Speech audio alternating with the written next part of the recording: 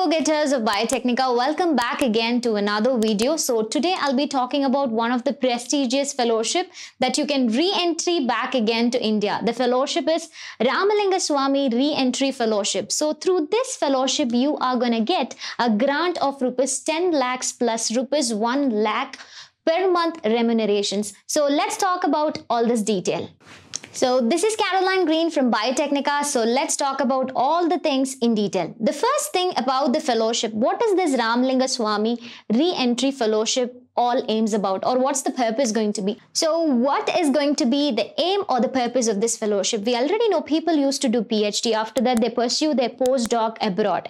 So after the postdoc, they used to come back to India. During that period of time, they used to look for some fellowship. So one among the fellowship I would suggest is Ramalingaswami Re-Entry Fellowship. So what is going to be the aim? How are they going to support those people? So it is going to be very specifically for high good brains of the world, we can say. It's for all the Indian nationals, very specifically, who are keenly working overseas abroad in any of the fields. It can be of life sciences or biotechnology or bioengineering, or even in medicines or healthcare or agriculture or veterinary sciences and all other allied areas. They can literally come back to India and work in a research projects. So this is going to be the aim or the purpose of this fellowship. Okay, the next thing is going to be the eligibility criteria. Yes, who can really apply for this fellowship? So let's talk about what is going to be the eligibility criteria. So the eligibility criteria is going to be PhD holders can apply, and very specifically PhD plus postdoctoral fellows can actually apply for this fellowship. So check out all the eligibility criteria. If any of these things gonna satisfy, then definitely you can go for this Ramalingaswami Re-Entry Fellowship in India. So the first, as we already know, it can be PhD, or as I already told you, it can be a healthcare sector or medicine. So MD or any of the equivalent degree with an outstanding track record, which means they need to have a very good reflection in the publication. They need to have a very good publication, and then they need to have at least a 3 years of postdoctoral research experience overseas abroad. And during that period, suppose if they are doing PhD in India, let's take it as an example, the last 2 years has to be in any of the laboratories in any part of the world overseas, or you can be doing your postdoc abroad for 3 years. So whichever is possible, you need to have your PhD and your postdoc for 3 years. The last 2 years should be definitely in any part of the overseas. Then this is one of the criteria. Then you can literally go for this fellowship. The second criteria, yes, of course, scientists can also apply for this one. So scientists who works in an Indian laboratory, either of any of these fields like engineering or healthcare or agriculture or veterinary sciences or even bioenergy, and all the allied areas can apply for this one. So two things. And the most important thing, yes, this is very specifically for all the Indian nationals. So definitely you can go for this one. The next question might be coming into our mind. Sometimes if you have done your postdoc and you might be returned back to India, but you would not be ended up in any kind of job. So if that's the case, can I apply for this fellowship? If you're going to ask me, I would say yes. You can apply even if you're not having any kind of job. But suppose if you have a permanent position after returning from any part of the world after your postdoctoral positions, if you have a permanent job, then you can never able to apply for this fellowship. That's what it is. So permanent position in India within this period when your application is going to be processed, then you are not eligible. So if you're not without a job after your postdoctoral position in India, then definitely you can take up this one. So these are some of the eligibility criteria that you can actually go up for this scholarship. What's the next one? Incentives. Yes. So this fellowship, when you're going to get, it's equal to that of an assistant professor in a college or associate professor in a college or university. So this is going to give you a lot of privileges. And apart from that, it is also going to be equal to that of a scientist D level position. So which is actually going to be a prestigious fellowship. And the next one is definitely going to be, after getting this fellowship, you can actually be involved in teaching, or you can also be a supervisor for your postdoctoral positions or for your PhD students or for your master students. Very specifically for PhD and MS students, you can become the supervisor, which means after your postdoctoral positions from abroad, this can actually fetch you a lot of opportunity. So those who are watching out this video for an opportunity after your postdoc, then you can definitely take up this fellowship. The next one, what is going to be the attractive fellowship? Yes, you might have received a lot of good stipendship abroad or overseas. So what is going to be the attractive fellowship that they are going to provide you? It is almost for 1 month.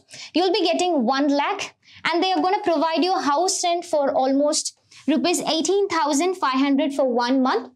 And definitely there's going to be a research contingency grant is definitely going to be rupees 10 lakh for 1 year. So they are going to provide you a contingency grant to for your domestic travels or for purchasing your materials or hiring a manpower. All these things they're going to provide, but this is for a year.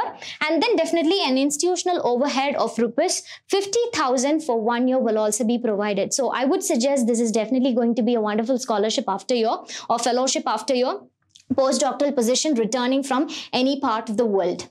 Okay, where do I have to take up this fellowship? Now the question comes, where do I have to go and join? Which host institute do I have to select? Yes, they give you an open choice. So you can definitely go for an open choice. You can take up this fellowship in any Indian universities. You can take up in any Indian universities or any of the scientific institutes, any things. This was actually from the Department of Biotechnology announcing this fellowship. So you can take up in DBT, CSIR, ICMR, wherever it is, you can take up. And any of the industries also you can go for. You can go for any pharmaceutical industries, and there also you can actually take up this fellowship. The next question arises is, how much is the tenure of this fellowship? The tenure of this fellowship, they are definitely going to provide you for almost 5 years, which is really a good thing. For 5 years, per month, if you're going to get 1 lakh along with all the contingency grant and all the house rent allowances. So to be very specific, house rent allowances, as I already told you, if suppose the host institution is definitely going to provide you a house accommodations for you, then definitely they will not be providing you a house allowance to add up to the point. So now the tenure is definitely going to be 5 years. Now, can it be extensible after a period of time? Yes. You can extend if the project goes a bit far. So it is actually extendable for almost 2 years. So 5 plus 2 years, we can say approximately 7 years. So unable to secure permanent position will not be considered for the second term. Suppose if you're not able to get a permanent position, then you cannot be able to apply for the second term. So this is one of the important points that has to be taken into consideration.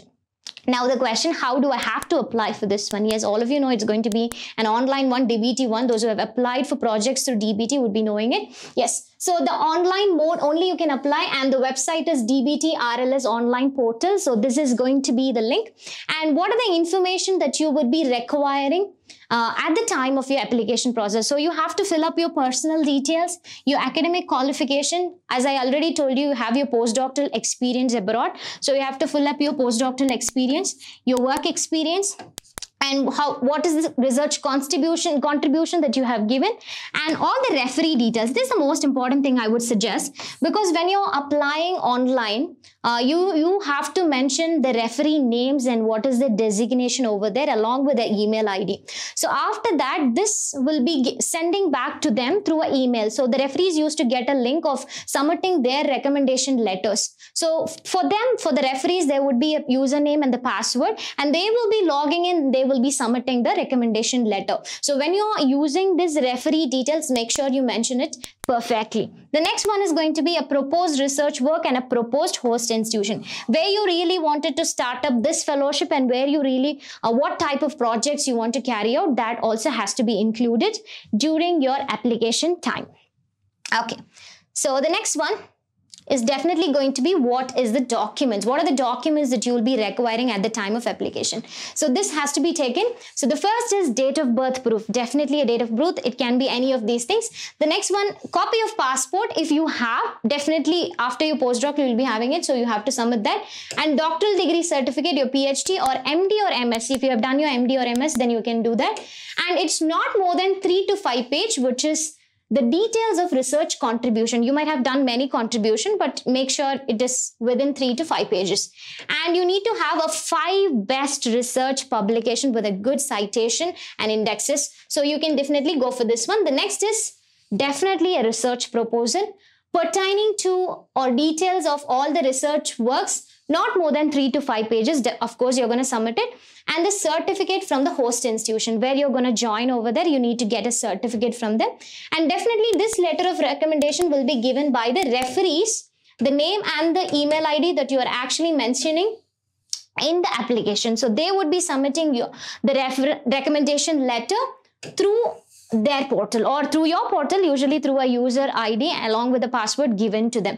So these are the documents that you would be requiring at the time of application. So if I have to talk about Ramalingaswami re-entry fellowship, so those who are abroad and trying to plan to come to India, but you're finding no jobs or nothing else or no other fellowships available for you, then I would suggest then this video is definitely for you. So watch out the video completely and you will get a lot of information. So if you find any more questions about this fellowship, then you can definitely put your questions in the comment section and we will definitely revert back to you. So the next question might be, can I apply for any other grant if I'm going to get this grant? Yes, you can apply for this. So awardees are also eligible to apply for any of the other research grant, but the most important condition is the co-PI has to be a permanent employee of the host institute. Definitely the co-PI has to be a permanent resident or he might be a permanent employee. Then you can definitely apply for any other research grant. Now, you might be having a question. Yes, of course, you have joined in a host institute, but can I change a host institute? Yes, the host institute you can actually change, but only once during the tenure of the fellowship. But you have to get a no objection certificate from the host institute where exactly you are, and then you can change it to the next one. So now we have come to the conclusion. So I believe that this video is helpful for you. So someone, if you are looking for some fellowship after your postdoctoral position, then I would suggest this Ramalingaswami re-entry fellowship is definitely going to be beneficial for those who are watching out this video. So check out the video completely so that you get all the information. Suppose if you find any more questions about this fellowship, then you can definitely put your questions in the comment section and we are going to answer your question. Thank you all of you for joining and I'm going to meet you back again with yet another wonderful video. Thank you.